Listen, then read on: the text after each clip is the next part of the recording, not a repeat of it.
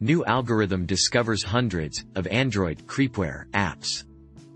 Academic researchers from New York University, Cornell Tech, and NortonLifeLock have discovered hundreds of so-called creepware apps available on the Android Play Store, which Google has since removed.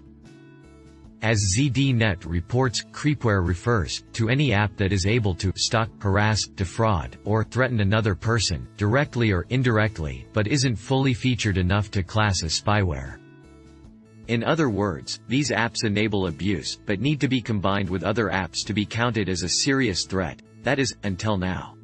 The researchers explain in their paper that creepware exists for enabling non-expert users to mount interpersonal attacks, and created an algorithm called CreepRank, which awards a creep score to apps it believes may class as creepware.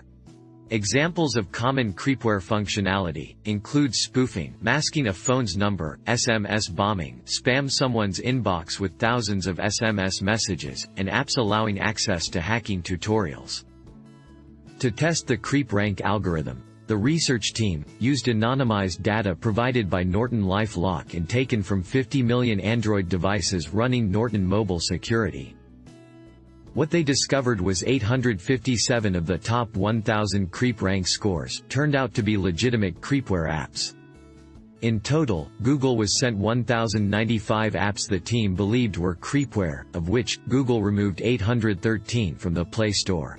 Hopefully, the research team can continue to run CreepRank on the whole of the Play Store and have Google respond quickly to any new threats reported.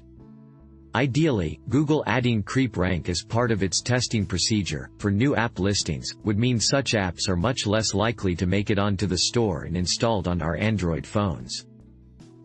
Thanks for watching. Please do like, share, and subscribe.